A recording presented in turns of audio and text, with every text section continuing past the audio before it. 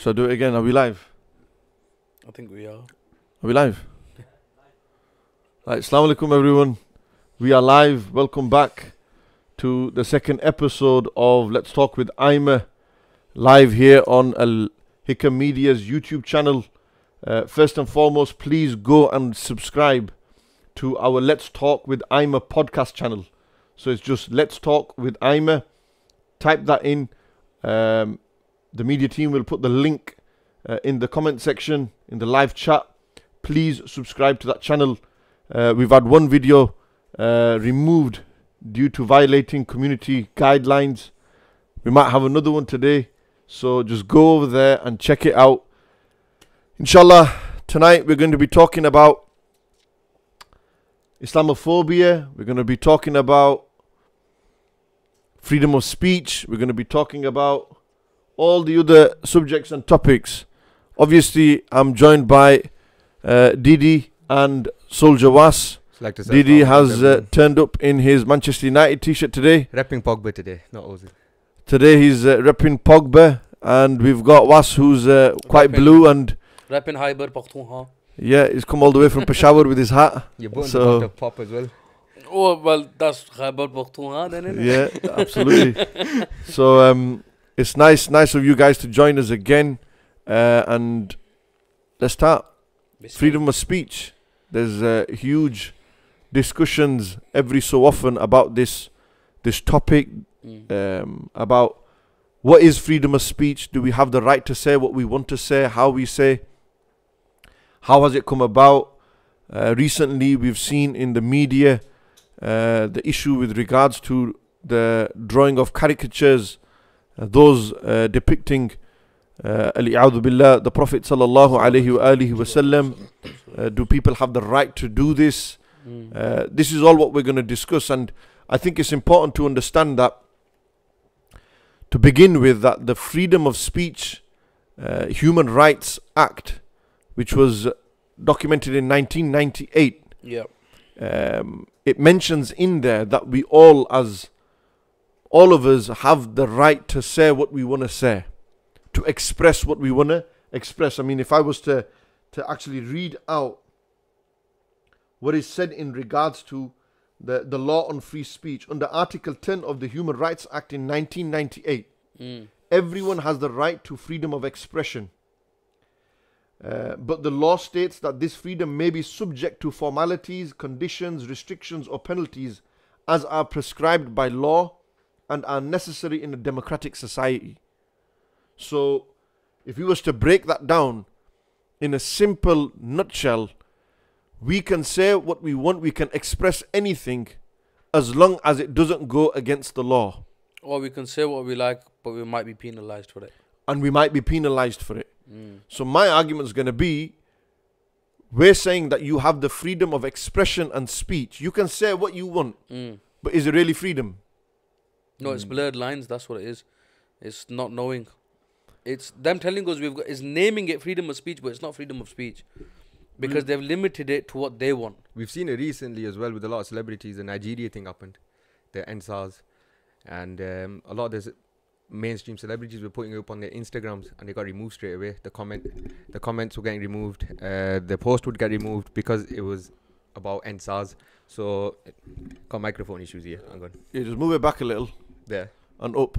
And up. More. Can But you hear don't me bring now? it close to your mouth. Can you hear me? Can everyone hear him clearly, yeah? Well, they're not going to answer this, are they? No, they'll be able to hear him, it's fine. It's fine. But they will comment in the live chat. That's true as well, yeah. So if it's like this, just His here. freedom of speech is getting blocked. It did in the first episode, that's why everyone's going to speak more now. There you go. But yeah, I was saying that you can see with the celebrities, a lot of their posts are getting removed, a lot of their comments are now getting removed. So where is the freedom of speech? Even them, there's obviously terms and conditions within the freedom of speech. I think we've got freedom of speech to the extent where it starts becoming an issue for the wider community. But the problem is it's biased. What is an issue for us in our community as Muslims, as Pakistani, whatever culture you're part of, you realize that freedom of speech only becomes an issue when it's somebody who's not from that community that does that speech. So for example, I'm a Pakistani British Muslim. So a Pakistani British Muslim says something, Number one, it's not going to be as bad as if he wasn't from that community. Number two, even if it was said No, from no, them. I know what you're saying. I know you're looking at it from your perspective or from a perspective of being a British Pakistani from Bradford. We say something, it gets highlighted more than say somebody in London or in Sussex or in Surrey or somewhere where it's a posh white area, for example. That, not necessarily. You know, I personally believe we're always quick to say, oh, just because he's a Paki and he said it, that's why, you know, he's been picked up on that point. No, but that not necessarily. No, not necessarily. What I mean is, if I say something against Pakistanis, everybody's going to understand, even if it's against them, they're going to look at it from the approach that this guy might have a point if they're Pakistani. But if I say something about a white person, they're going to look at it as in it's targeted and it's negative. The same way, if a white person says something against a Pakistani, I'm going to be more offended and my barriers are going to be higher because he's not from my community. Well, let's just go to America, because America, a lot happens. The Black Lives Movement, what's been happening recently with George Floyd, what happened before then in Ferguson and in other parts of America where the rights of black people are violated, police brutality and stuff like that. That's happening there. When we look at that and we see the rights of black people and how they infringed, do they have the right to say what they want to say? Because now media is showing brutality against black people, there seems to be a level of people being cautious now what they say about the black community, the Hispanic community. Do you get my point? I understand, yeah. It's because but prior to that, it was people could get away with loads of stuff. They could use the N-word. Now the N-word is frowned upon. But it's like a black guy can use the N-word. But if we use the N-word, then all of a sudden, it's frowned upon. But a black guy can use that. Yeah, now it's with each using the community. N-word generally now, you know, if somebody was sat on CNN News, an anchor, a news report anchor, and a black one or just anyone, okay, and use the N-word, would he not get sacked? Of course he would. Would he not be suspended? Of course he would. He would have to apologize. Yep. Isn't this what happened to Jeremy Corbyn with his anti-Semitic remarks? There's a difference. Because it's anti-Semitic, that's why. No, but that's because it's recognized. Yeah, some are more highlighted more than others. So of course, some are highlighted more than others. I think there was recently somebody was done over. I can't remember who exactly for using the word coloured. Right? Yes, the FA. I forgot his name. Greg chairman. Clark, I Now think his it name was Greg hyped, Clark. but it wasn't hyped to the point where people lost their positions. No, he did. He He resigned did. from his position. He actually straight away. resigned from his position. Within But 2-3 He's hours. the head of the Football Association in England. He makes all the major decisions. I think what Wasi's trying to say, there wasn't a lot of roller around it. There wasn't a hype to it. But as soon as it comes down to anti-Semitism, and now don't get me wrong, I'm not targeting that, but I want people to understand. I want the viewers to understand, the people who are listening to this to understand that with each different kind of community that gets offended, we've got Islamaphobia. It's a label that is given to Muslims who get offended, or the ones that offend. Anti-Semitism for the Jews, white on white, black on black, all these kind of terms that come with it. Xenophobia and other phobias that are out there. When it comes to anti-Semitism, now what you just mentioned there about it being in politics and it being a news anchor, there's a massive difference on freedom of speech within professional environments and word on the street, urban languages, Urban lingo and people just talking on the street. Because what happens on the street is more for the common man. Yes, a news anchor might not use the N-word, but if you go to America, it's used so much within those communities. It's still used, but there's a massive difference. My point being is that the word anti-Semitism is highlighted a lot more within the media. I'll chime in there just for a second. I think it's because they're organized. They've gone to the top. They've said these are our laws. We know what it is. You lot have jumped the convo and gone jump straight into anti-Semitism. We're going to come to that. You're right. You're absolutely right. Anti-Semitism and how it is, I agree with that. But what we're saying is that for those who are listening, those who are watching, who don't understand, this point is very important. Under the Human Rights Act, Article number 10, 1998, what it says about freedom of expression, it comes with this added condition that you have to beware as long as it's not against the law, not against any of this. You can say what you want. The moment you infringe the law, my argument here would be that we're saying it's freedom, yet it's a restricted freedom. Where's the line though? That's what I want to know. See, the line they're saying is it's the law. If the moment you start to offend a Jew, you've now, your freedom has been taken away. You can say anything, but so where's the same for the Muslims? There you go. Which is my point. We have the freedom to express. Anyone in this world has the freedom to express, but it's censored. There is limitations, there's restrictions. So it's okay for you to express what you want. But the moment you mention, for example, the Holocaust, or you mention events like this which have taken place in the past, which we condemn, which are deep to people, yeah, of course. And, absolutely outright wrong. This injustice and oppression and persecution that took place, in the concentration camps, we speak out against that. We're against any form of injustice like that. But if you was to mention that in a different light, all of a sudden, this is now, you have your right to free expression is taken away. Why? Because you're now offending. You've now entered into offense. So when you start offending now, the important thing that we need to bear in mind here is that where's the line when it comes to offending people?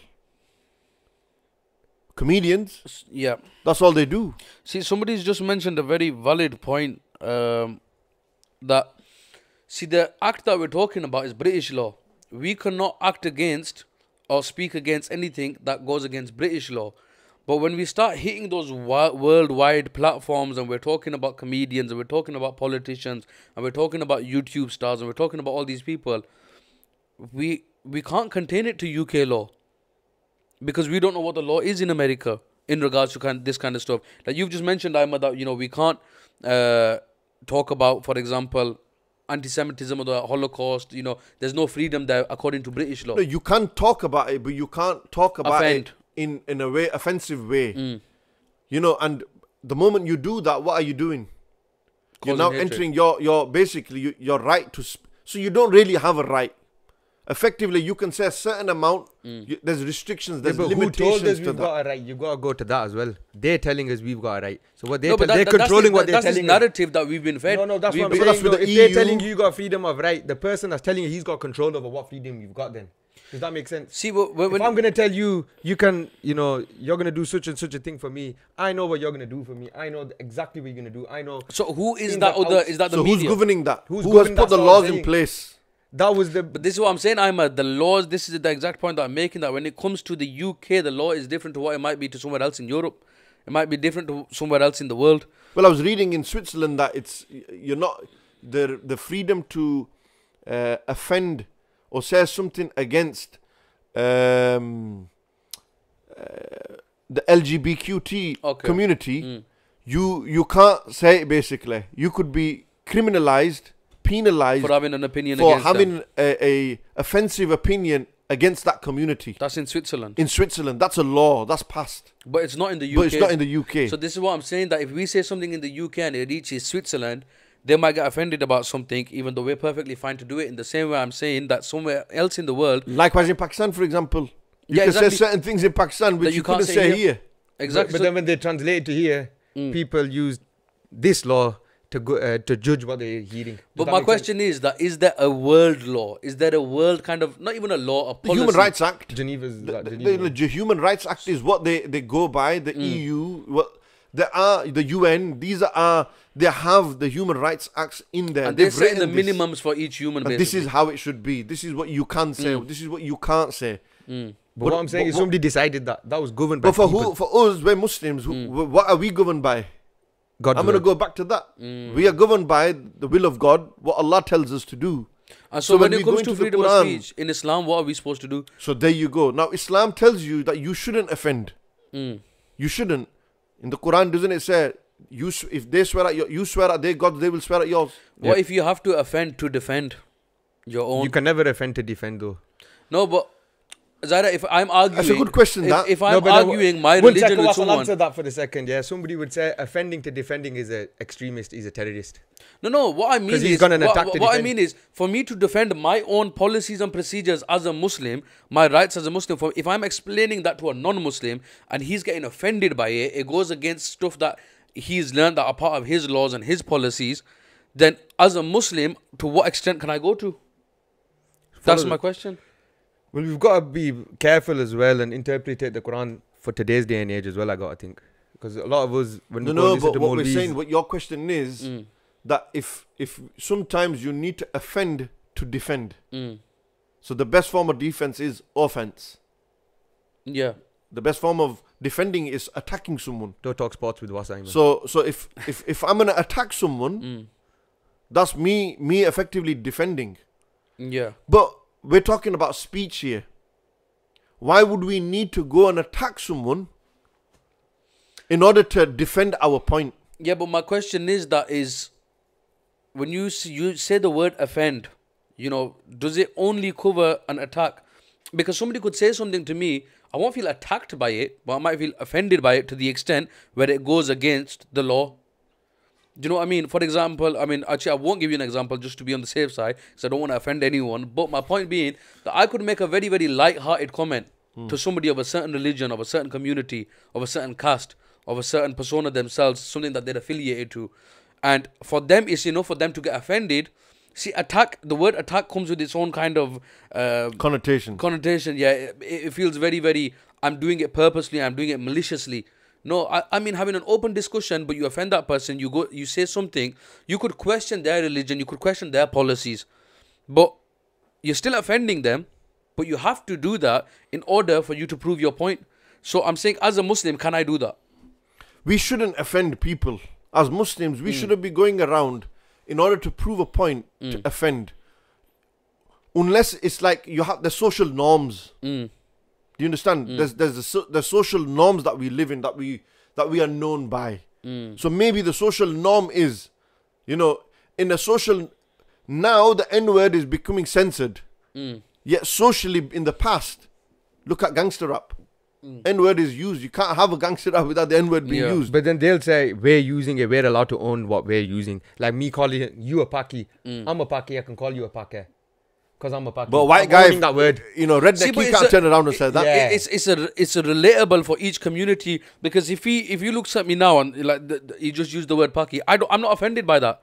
But if the electrician walked in now as a white guy and just said, you're right, Paki, there you go. I would be offended by that. See, that's the point. So in certain societies, words are acceptable by those same societies. But then when you delve into different waters, into a different community, it's not acceptable. Yeah, but they'll say it's like being a culture vulture then, isn't it? You're just taking our culture for no reason. That's ours. We own it. We're using it. I think it's a fair thing. We're just using it for the world, to And hear. now, moving from culture, we're in a global culture. Yeah, exactly. We're in a global village. Yeah, the social media, everything. Some a point that I wanted to mention before was that, especially when it comes to Islam and freedom of speech and freedom of expression, etc., that stuff that's been happening in the past. When we come into this point, before 9/11 in 2001, before 9/11, it was quite different. In the 80s, before what happened in Iran, in the 70s, in the 60s, it was a lot more different to how the world is now. Of course. What was said then is so much different to what can be said now. Yeah, because the rhetoric used then might have 10 meanings today. And today, you see, it's just words, isn't it? And it's how it's perceived. Some may be offended by what's said. Yeah. Others may not take offense.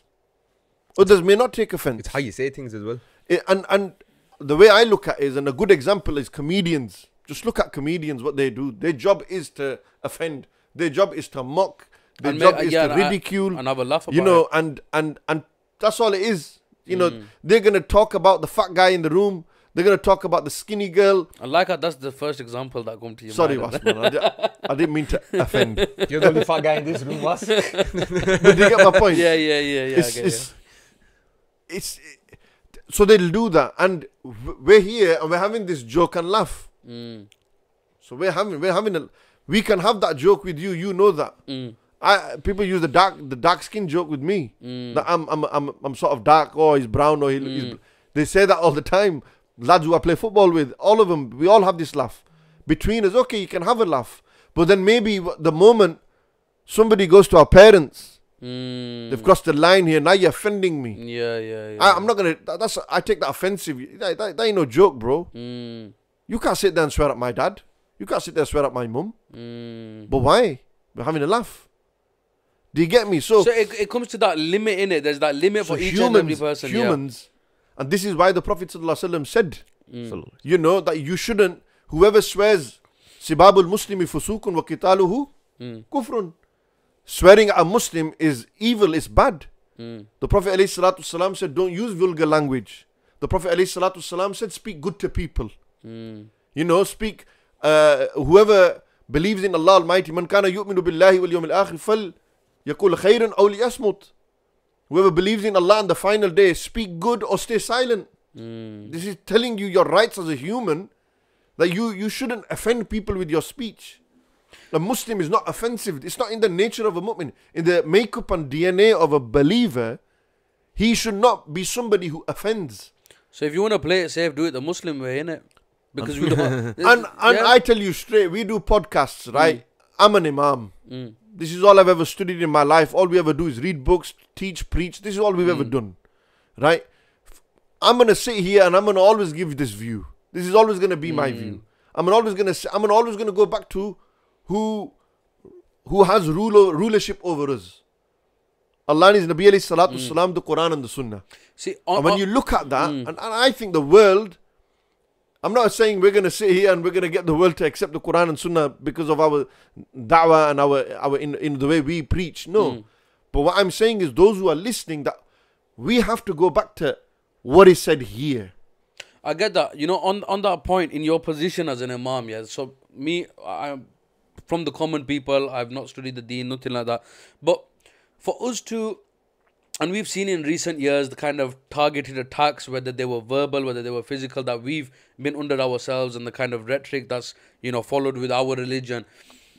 And obviously we know how everything's been, whether it's in England, whether it's been in Pakistan. How do we propagate our religion to be the true religion, and for us to make it known to the people that we are peace-loving, and, you know, this is our religion, and we don't want people to offend us without offending them. Well, if it's a global village, you need to get into a global platform. No, but there are global platforms out there. Yeah, so we need to get the right people on them platforms. So when we're talking that, we all have to accept we now live in a global, you know, village. We are in a, the world is now a small place. Multicultural. You know, multicultural. We are in a small place now. You know, we could be sat here, we know what's going on in Pakistan, we know what's going on in India, we know what's going on in Australia, we know what's going on anywhere in the world. We know what's happening there. We are effectively part of that. So because we are effectively part of that, we know what's going on, we know what is happening. You know, we then need to, we're not restricted to just our village now. We can't go into the village mentality anymore. So we have to be, what's the word now? Mainstream, a bit more diplomatic about it. And we got to take being... Can't be just bati basically. Politically correct, PC. That's what we all have to be. And that's the way the world's becoming now. And diplomacy is something that we as Muslims need to adopt. Though in number we are becoming a large amount of the world's population. If there's 7 billion in the world, 1.6, 1.7, 1.8 billion is Muslim. That's nearly 2 in every 7 is a Muslim in the world. Largely due to in the Middle East and in the subcontinent. You know, these are, and Africa. There's a lot of Muslim countries in Africa. There's a lot of Muslim countries in the Middle East. Majority, if not all of them.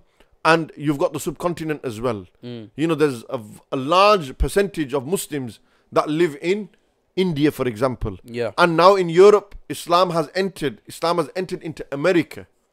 You know, Islam is a worldwide, it's a global religion. It's not just a religion of Arabia. It's not something that's just come from there.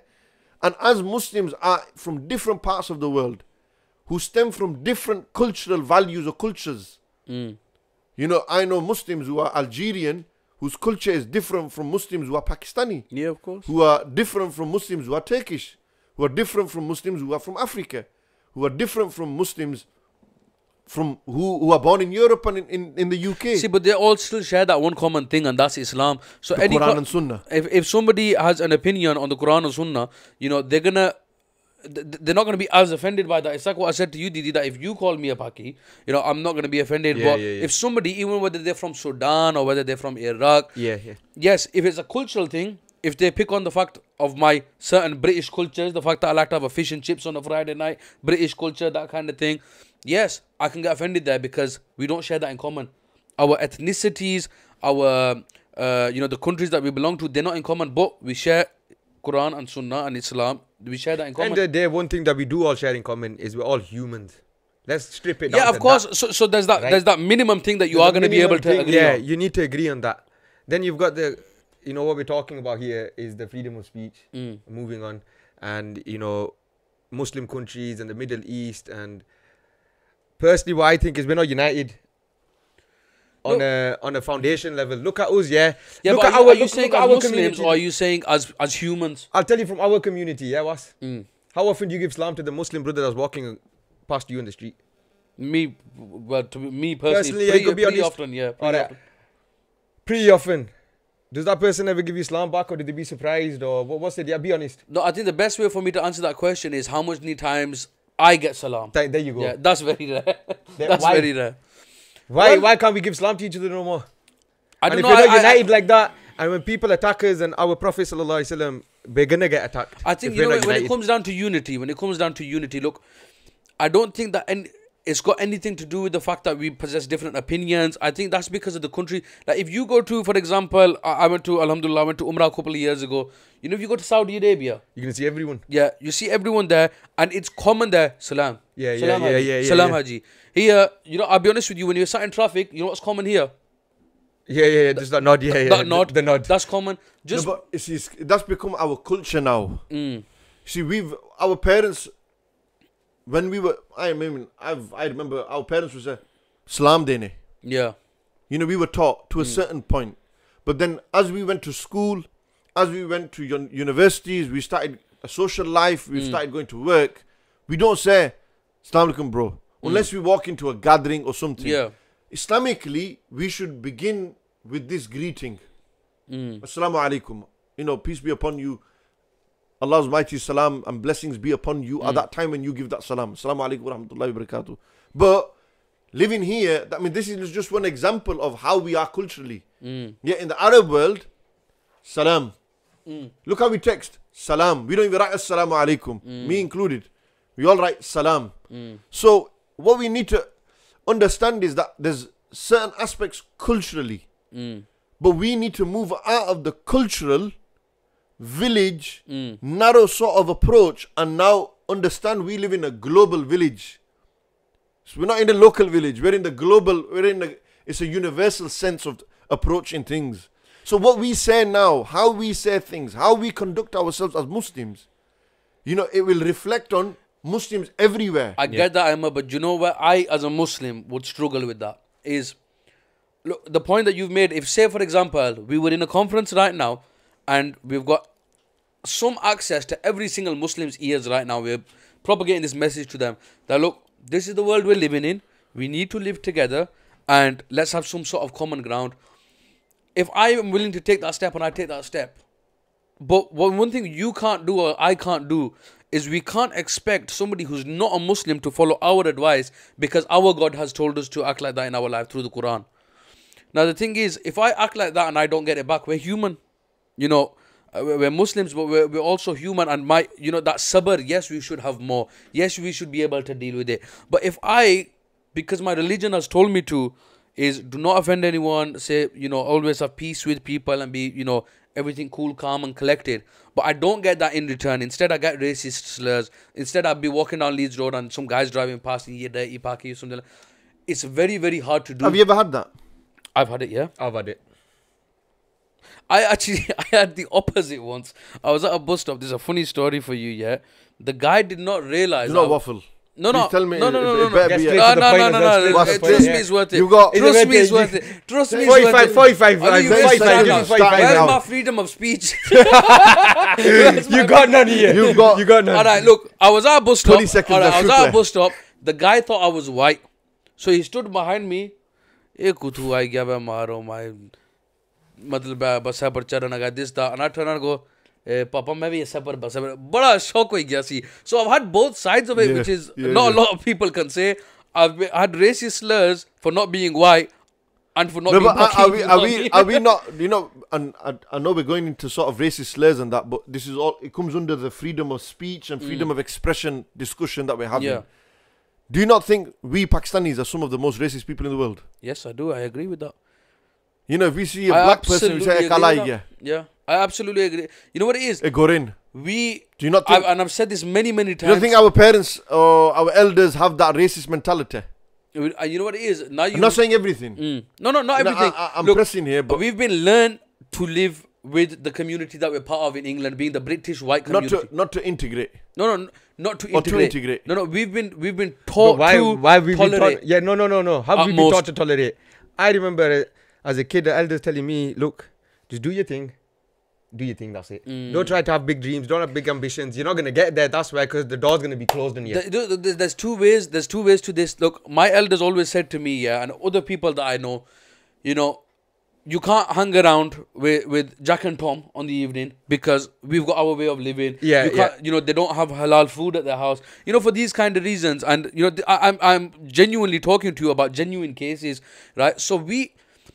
Not myself, because alhamdulillah I've been exposed to the world quite a bit, and I'm very, very, you know, I've got white friends and black friends. You're alhamdulillah. international, we understand. Get on with it. But my point being that, look, that stuff has been fed to children even within our own communities.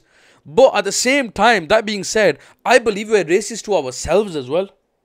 Because within ourselves, as Muslims, as Pakistanis, how many things do we have within them, within those sects? And yes, freedom of speech doesn't just come down to races. It doesn't just come down to religions. Within cultures, you've got cultures. If you're not a Mirpuri, you're from Islamabad. You're a Lori, you're a Sialkoti bare khode hone. If not, you're a Pathan. You know, there's that within that one culture. Is that embedded? And then within the religion, Sunni, Wahhabi, Shia, you can't go to his house because But what does Islam say then? I mean, that's a question I thought you'd ask me, but I'll ask myself. What does Islam say here? Go on. You know, yeah. should we have that mentality? No, of course Didn't not. the Prophet ﷺ say, alayhi salatu wassalam, on the final, on the farewell Hajj? Many deemed this as the final major sermon, but the Prophet alayhi salatu wassalam delivered a few sermons after this as well, which maybe in some lecture or talk next time we'll do this. By the way, I just forgot to mention this. We started a bit late because Imam Adil was teaching. So we've got cameras, you know, a lot of classes and courses are being taught online. Imam Adil, myself and others are teaching. So hence why I thought I forgot to mention it before. I'll mention it now. But what did Nabi alayhi salatu wassalam say? It's called pitching it, you see. The Prophet alayhi salatu wassalam say with regards to that. Said, today I mentioned to you what? No black is superior to a white. No Arab is superior over a non-Arab. No black is superior over a white. No white is superior. Meaning that you are all equal before Allah subhanahu wa ta'ala. As Muslims, you are all equal. But it is your righteousness and piety which will determine who is better than the other. Inna akramakum indallahi atqakum. Somebody can be deemed on the apparent to be righteous and pious. I can be perceived righteous and pious because of the length of my beard, the turban. You know, we've restricted piety to appearance. Of course. Yet piety isn't appearance. The Prophet ﷺ said, Taqwa hahuna, taqwa hahuna, taqwa hahuna. They said, piety, righteousness stems from your heart. فَإِنَّهَا مِن تَقْوَى الْقُلُوبِ. See, if somebody seen Allama Iqbal walking into a masjid today, They wouldn't think he's pious. Exactly. He only had a mustache Yeah, like and this clean and shaved. glasses on, clean Yeah. shaved. So don't deem and judge piety based, based on, on a- appearances. Don't judge piety based on Arab and non-Arab. Don't judge piety based on a person's skin color. Piety, the yardstick to measure piety isn't this. Piety you can see and determine from where the conduct of a person in his character, his speech. the way you can measure a person's piety is where? Through his actions. See, I think, on that, there's a massive kind of thought process behind it, is that because we know you can be superior in your religion, as in closeness to Allah, piety, not so much the better Muslim, but you can have your ranks there. More practicing, more religious. Or and whatever. what's happened over the past 1400 years is people have associated Arabs or Arabia with, because even though they've not done it in the fact that they're Arab, or because of their nationality, or the fact that they look like that, or the fact that they were always wearing the jubba, they've not done it because of appearance, but because they're from the land where Islam originates from, they've kind of confused piety with the way that they look. And it's stereotype. Exactly, yes. So, which brings us that there are stereotypes that are around every community, every culture, every background. Communities within communities, cultures within cultures. So is it wrong if it's around every community, IMAH? No, but around stereotypes. This is just human nature. We immediately stereotype. A guy with a big beard and jubba walking in Tesco's with his wife, who's fully cladded with burqa on and fully wearing the niqab. Hey, these guys must be super, they're extreme. Yeah. Stereotype. Then there's a lad who's walking with, if look at you. I've spoken to people from down south who stereotypes of northerners. Their stereotype is the drug dealers up there. It's not necessary. That's because we're humans.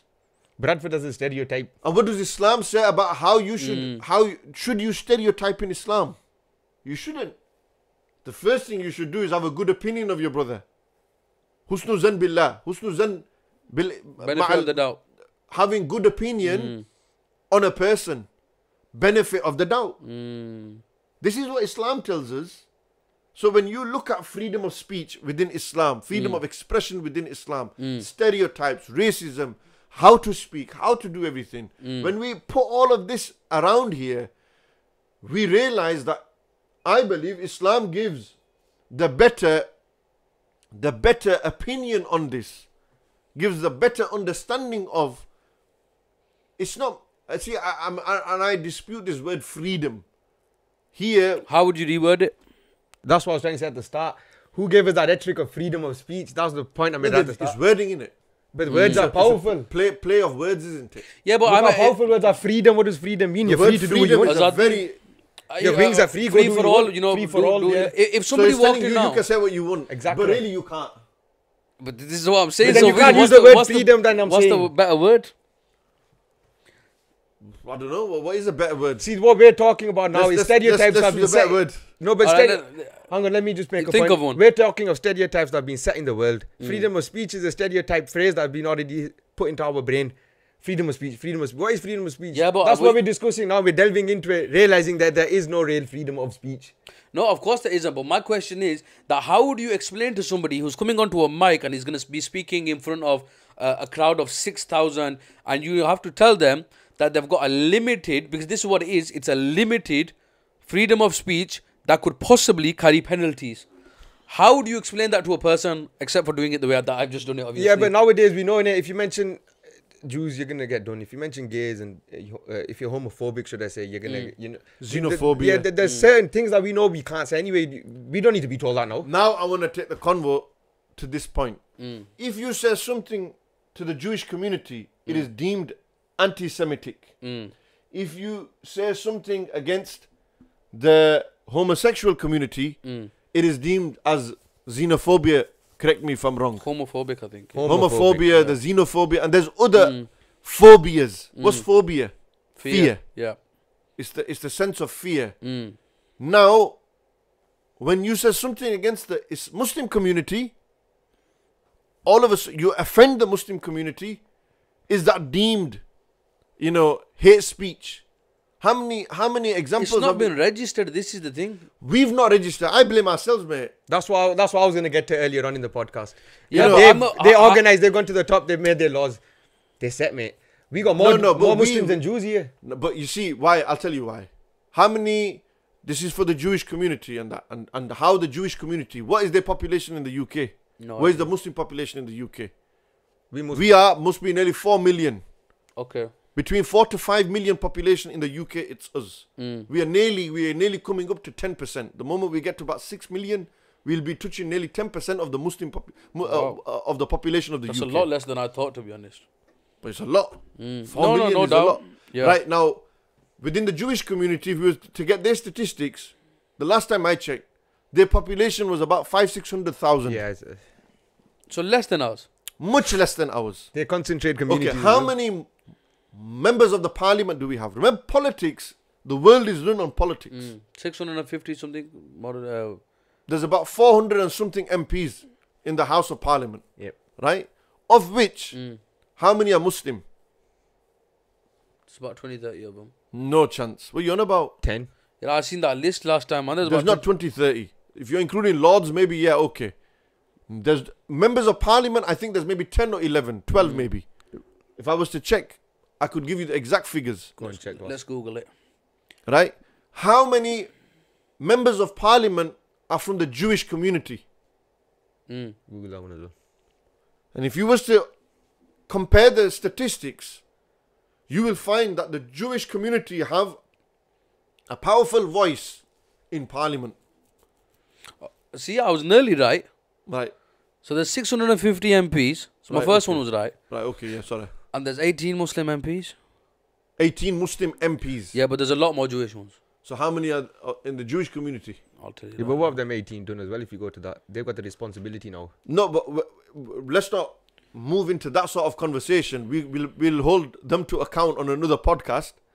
But what I'm saying is, There's some that are obviously they've not declared their faith, but according to Google, it's roughly between 80 to 85. Jewish Yeah. members of parliament. Yeah, in comparison to 18 Muslim ones. Look at that. And compare the population. Go check what Muslim population is compared to the Jewish population. And you know what you'll find? What you will find is that we are not avidly interested in the way our country is run. Because if we was... So we don't want it enough for ourselves. Then do you blame? If Yeah, I see the point. If we don't have a powerful political voice to mention there's a hate crime against Muslims happening on the streets of Bradford or in London, people are discriminating against Muslims. Who's that? Where's that voice gone? Who's going to speak out against this?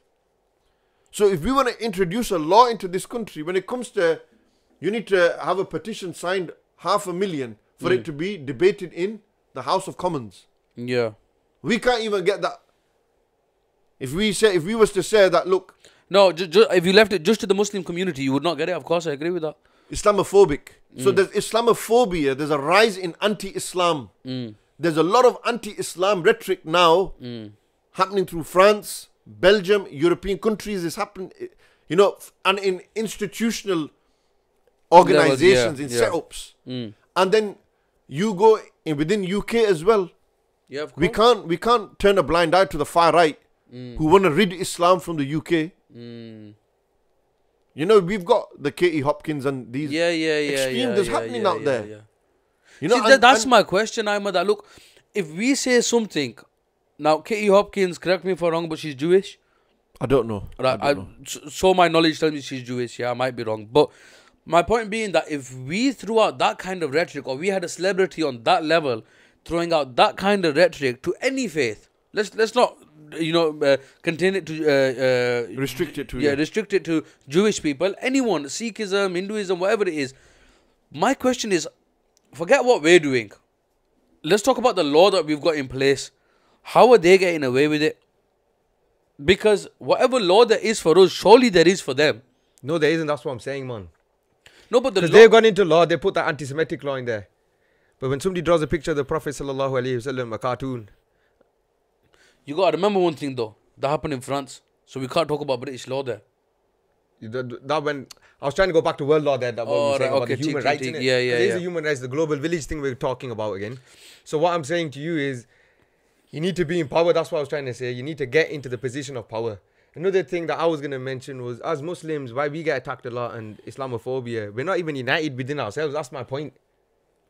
We don't even like each other. We got hate within this is what I said. There That's what I'm is saying. that racism. You need to have and that unity first between yourselves to make a stand and to start making revolutions and, you know, changing things. I genuinely, You gotta if be you ask together. me my opinion, then we're a very long way away from That's it. what I'm thinking as well. That's what I'm saying. Because if we have to unite ourselves, and that's leaving out the fact that you're a Bengali Muslim, you're a Pakistani Muslim, you're an Indian Muslim, we have to get over that hurdle. After we've crossed that hurdle, then it's you're a Wahhabi Muslim. Yeah, just look locally, forget all that. You'll hate on someone just because of the car he's got, just because of the clothes he's wearing. Even though he's Muslim, he's got So the my same question skin is, colour where as do you, we go the same from here? religion as you. Where but do we we got go so from much here? hate inside us. when we tell them this is what Islam says, we ourselves Are going against that. are not implementing what our sallallahu alaihi wasallam taught us, then what? I think we should close the podcast here. Then, innit? I think you guys have just completely killed it.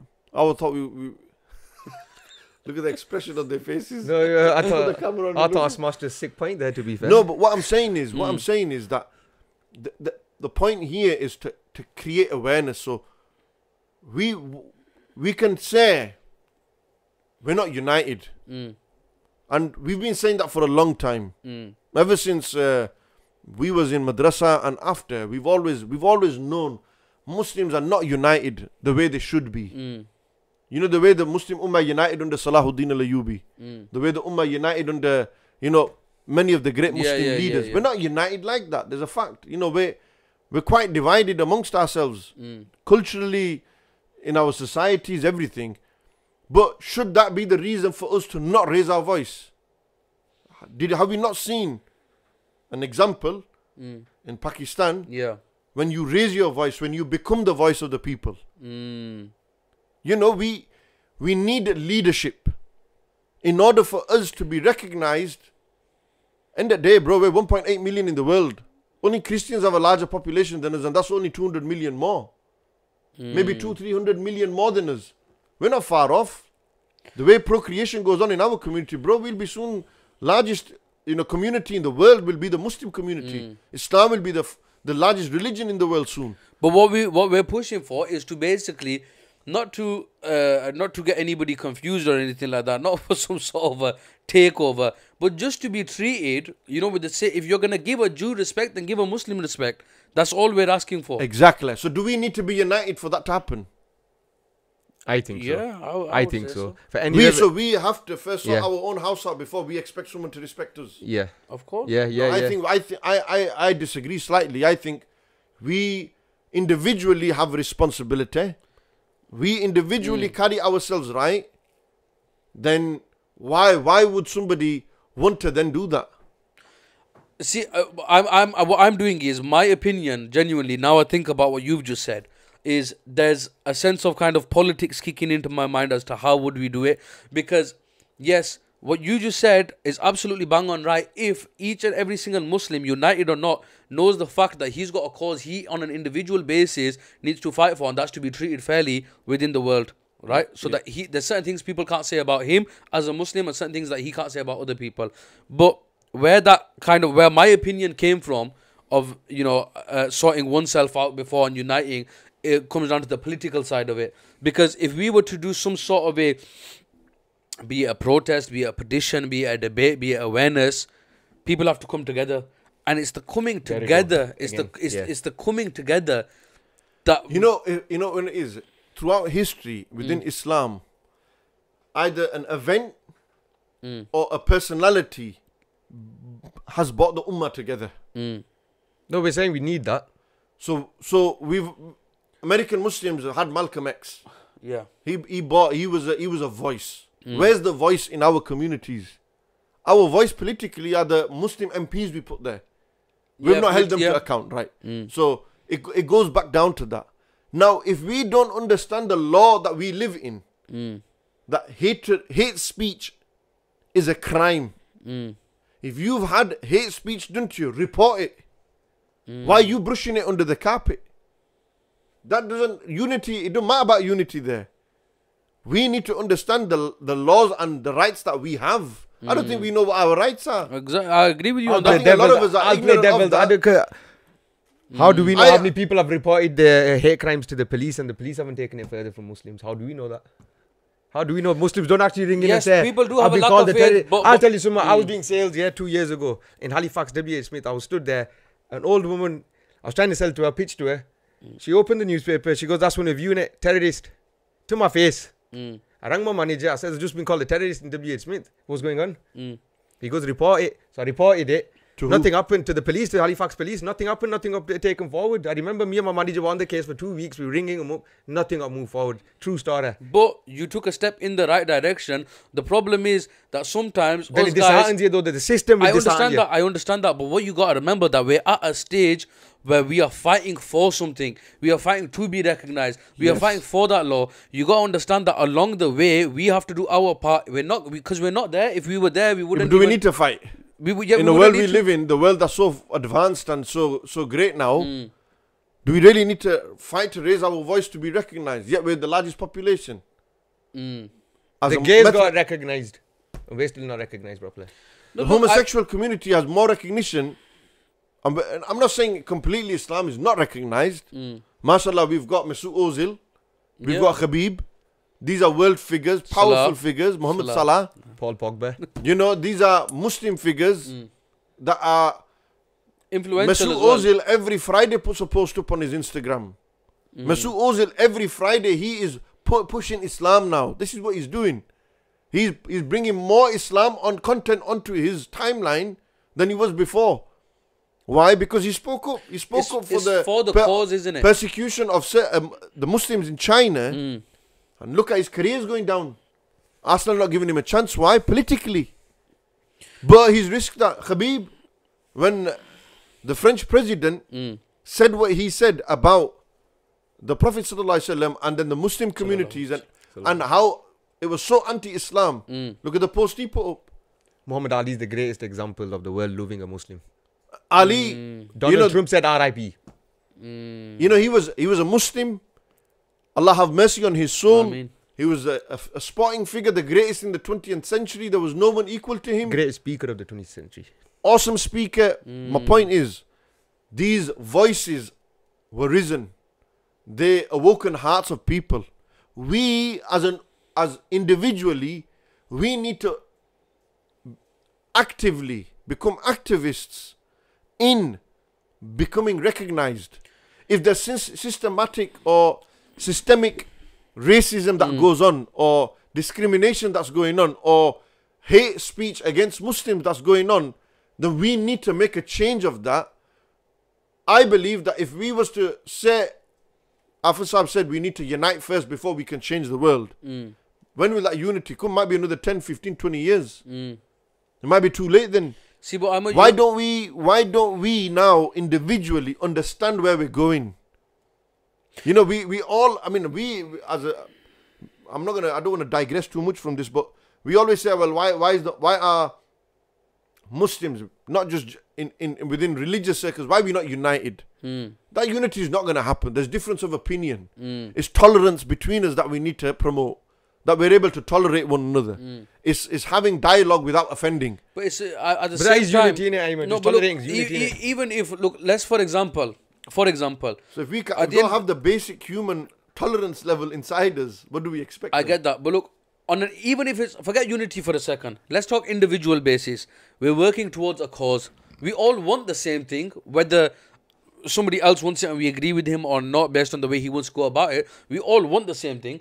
And that is to, when it comes to freedom of speech, my personal opinion is that the only community who has got the negative side of freedom of speech is the Muslim community. My personal opinion. I think is there a rise in anti-Islam?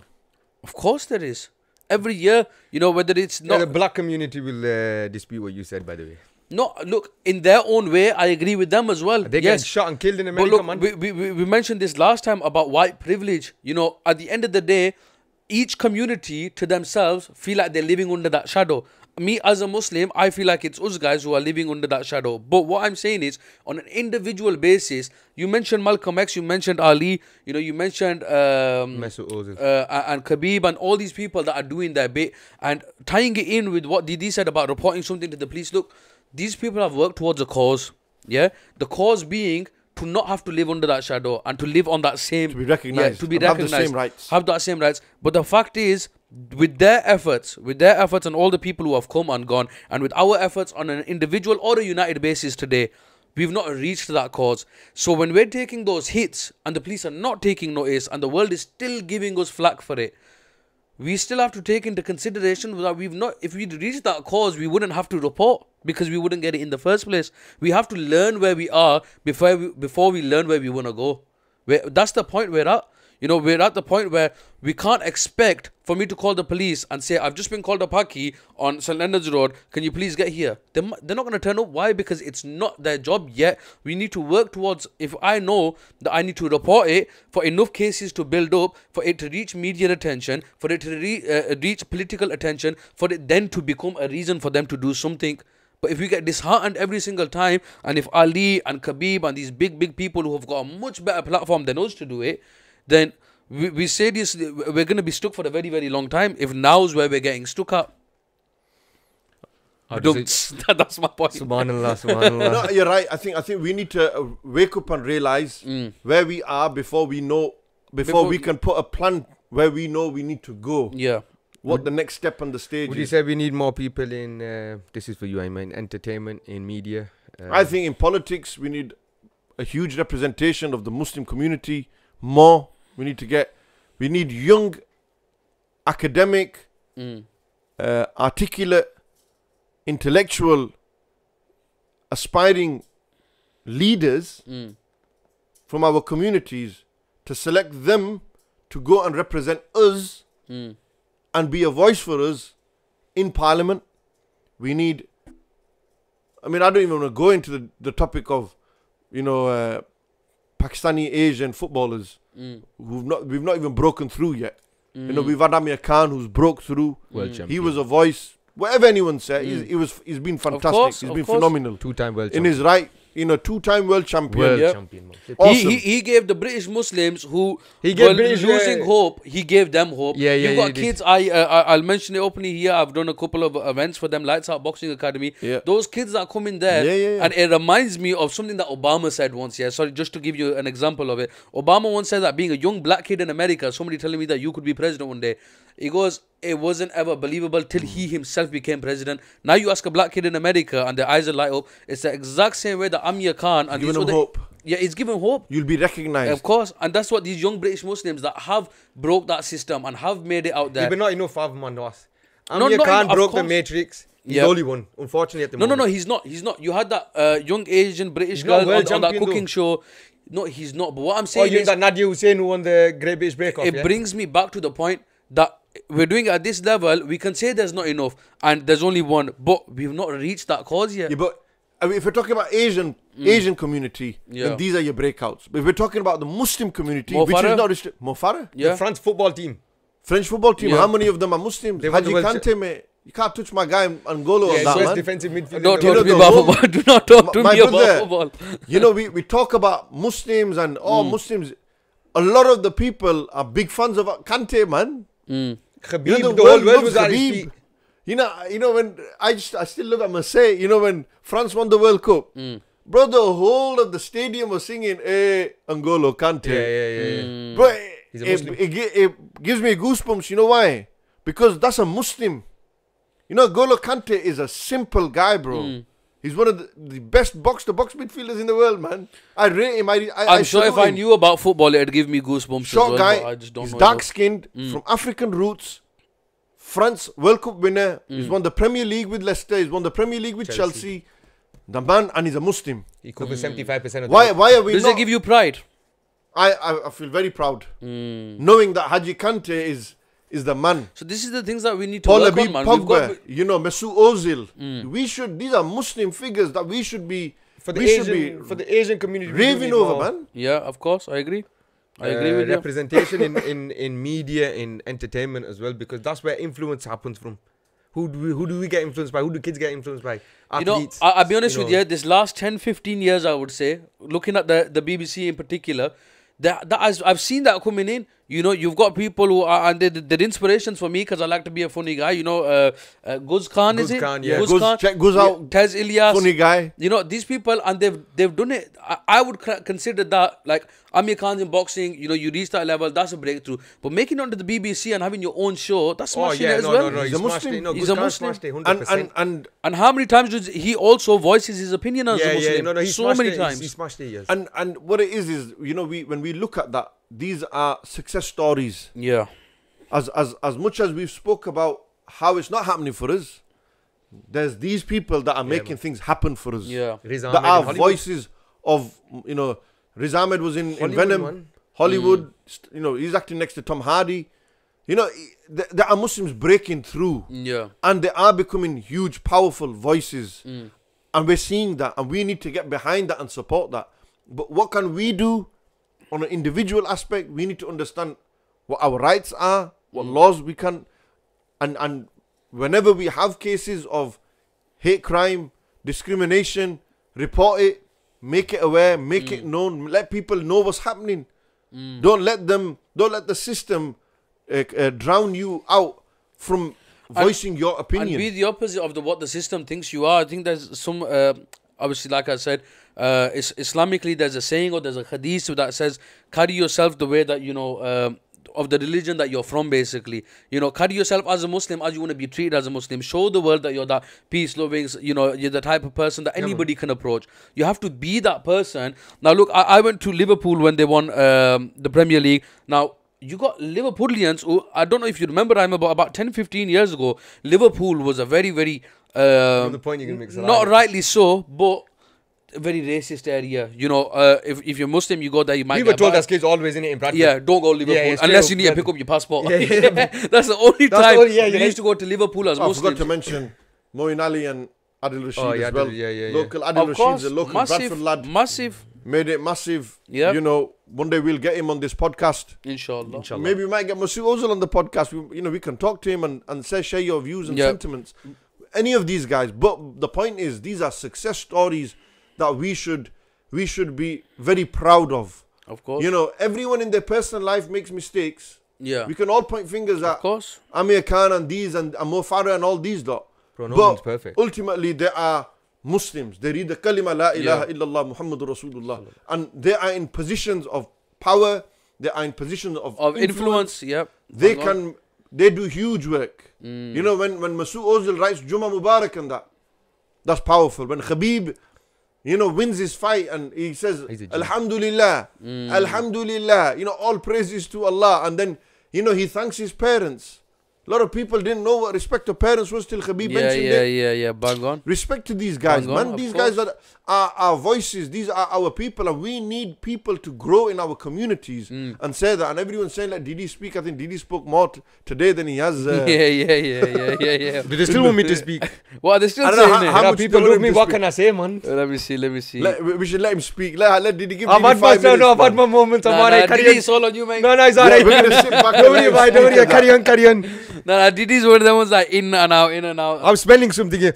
Jealousy from my two Why would we co-hosts. be jealous, man? We wouldn't Nah, have nah, no people- need to be jealous. people on wanna the know, show, man. People, You wanna know, but it does make a difference. it makes a huge difference. These You know- people are Big making moves, you know, and Just Chunks.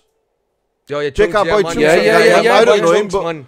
Chunks is a Chunks sick. Muslim, Somalian, if I'm not mistaken. I just want to say something about him, why he's like inspirational, because a lot of the kids nowadays growing up want to do what he's doing, and he's broken that barrier now. He's on Sky Sports, He man, in put- the morning. He's on he Sky put- Sports, G. yeah. Broadcasting, man, Soccer AM and all sorts. Smashed it, Sky Sports. The guy's just like you. What do you mean, just like? Fuck. Okay, I'm he's pretty doing sure that, there's other he's doing qualities that. that we got share in common. But Yeah, yeah, fella. look, you know what it comes down to? He put in the effort and he remembered his cause. You know, if we all remember our own cause, yeah, we're talking, bringing it back to freedom of speech. If that's our cause as a Muslim community, as whoever it is, if we remember that, then whatever we do in our daily lives, if he's wanting to reach that platform and then give this message out that I am a Muslim, Which platform does he want to reach? no, whatever platform he's at now, Platform, not platform. platform, whatever it is. My point being that look, he's reached that point. There's a lot of people who've stayed quiet about who they are, have not brought their religion into it. They've made it and then they've smashed it. Why? To have that effect. And at the end of the day, look, it's about knowing that there's a cause there and everything we do towards it, you know, is working towards reaching that cause. But if it was down to the big Fighting celebrities, with the mic. What's Oh. that?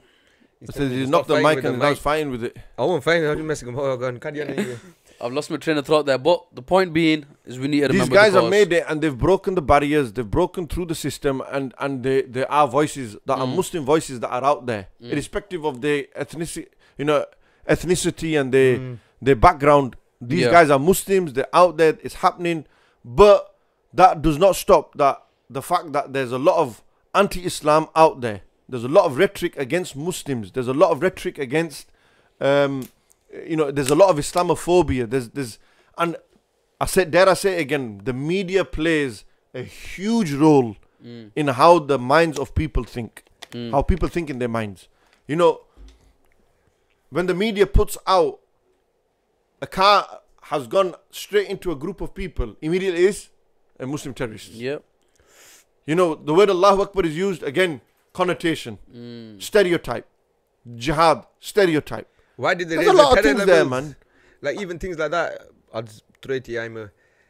How would you explain them raising the terror levels without any reason? Like it happened in France. Why did they raise the terror level to the highest level here in the UK? Well, what happened in France was Islamophobia. Charlie Hebdo, for example.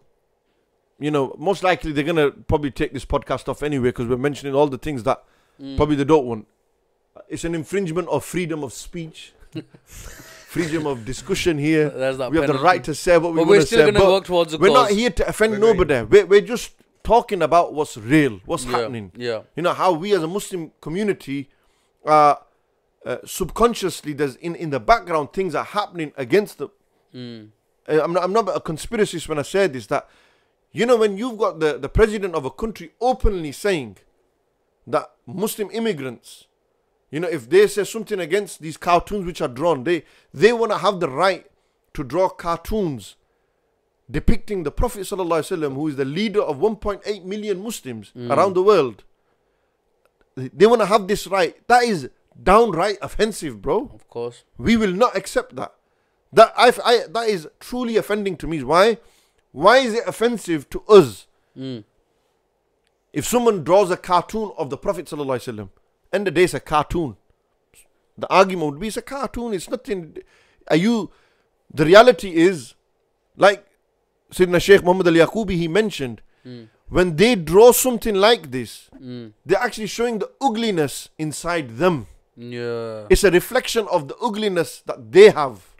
It's not a reflection of the greatness of the Prophet ﷺ. No. They'd never be able to put that. They will never. Why? Because, you see, they're going to try taking the love of the Prophet ﷺ out of our hearts. They can't do it. If it came to it, down to it, we would sacrifice our life for Rasulullah alayhi salatu wasalam. When I say sacrifice, I mean we would give up what we need to give up. We would give up what we have to give up in order to defend his honor, in order to protect.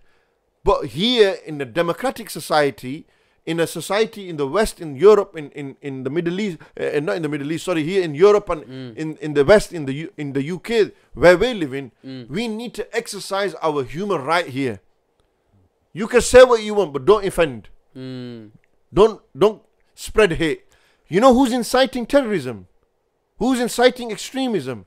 It's statements like these. This is what's inciting problem. Because you're tapping with the emotions of 1.8 million Muslims, 1.8 billion Muslims. Yep. It's like you sometimes I wonder, is it planned? Are they really wanting to stoke the fire inside us? Provocation, that's what it is. They're just provoking. Provoking. Yeah. You're right. That's a good word. It's provoking us.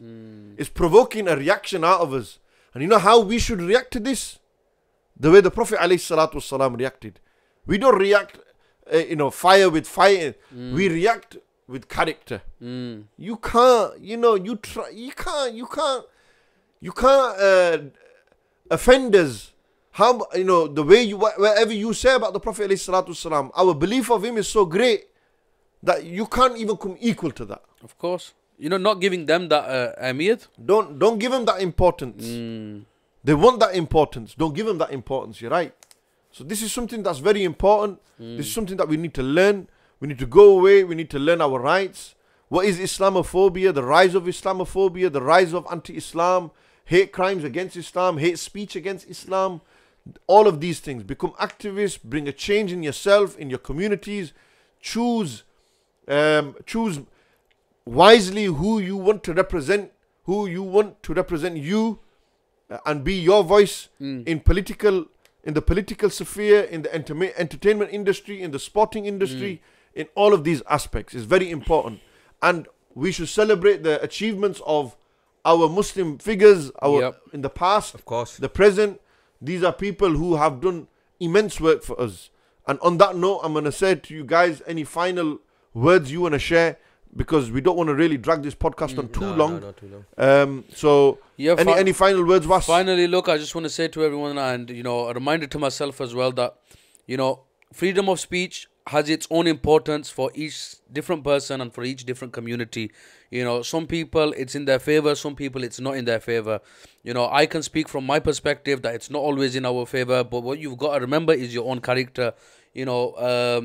If you go to America and you speak to a black person there, they'll tell you that no matter, it doesn't matter if slavery ended in the 40s and the 50s, they're still facing it through the systems today. But the point comes down to this, that look, you are responsible for yourself and you're a representative of the culture or the religion that you belong to. So, just always keep that in mind, always keep calm, cool and collected, and just do dua and, work towards that cause in a peaceful and positive manner.